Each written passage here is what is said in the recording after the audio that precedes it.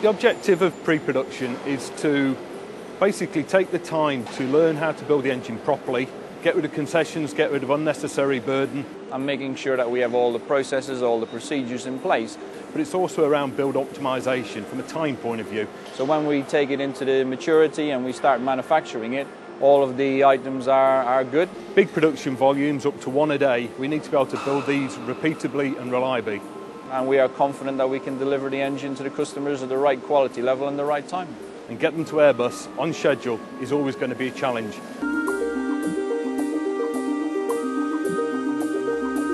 We've been very pleased that the progress the programme has made. The engine is working well.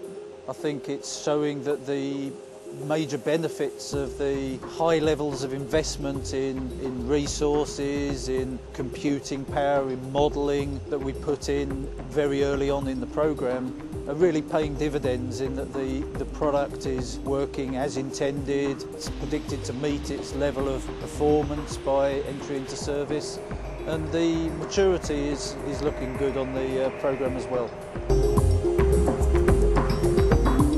Tremendous. Basically doing what it says on the tin, performing well as predicted, all the test points achieved to the satisfaction of the programme, and by the time we get to EIS, I think we'll have a lot of experience behind us. The integration activity has been a tremendous success so far, tying up with Airbus, tying up with the partners, Goodrich as well, because clearly we're all closely hand in glove with each other, which then optimises the design. It's a tremendous position to be in, to be sole supplier, which then gives us the opportunity to really finesse the system at aircraft level. The difference between pre-production from what we've done before is it's absolutely a new way of introducing an engine to production. There's a significant difference already that the fitters have noted between this engine and the previous engines in how easy it is to put together and how well it is designed. This area is about really getting that process nailed down so that we create the same product every time.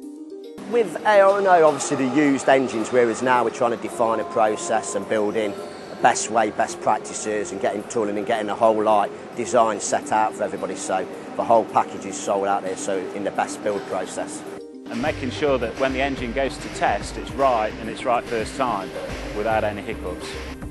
We have 2 engines that we're building. Our first engine is a training engine, which we will use to prove all our processes, and the second engine is the first engine that will go on the first compliance aircraft.